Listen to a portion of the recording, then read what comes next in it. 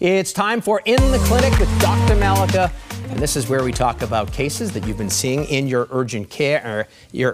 This week you saw a number of patients complaining of charley horses. I know, it was so strange. On one day, I saw more than one patient with this complaint. Wow. Specifically, nighttime leg cramps, when you suddenly develop that pain and muscle spasm in your legs or in your feet or both. They can last for seconds, but sometimes they last for several minutes. They're common actually in both children and adults, but of course more common as we age. Now, according to UpToDate, more than half of people over 50 get them.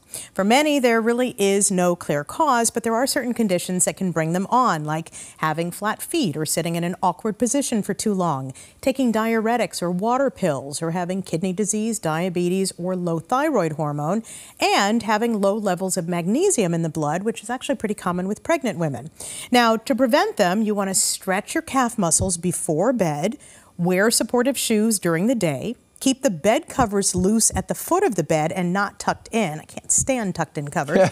Drink plenty of water and, of course, limit alcohol and caffeine. And if you get a cramp, you want to slowly stretch the cramped muscle. You can walk around or jiggle your leg or foot.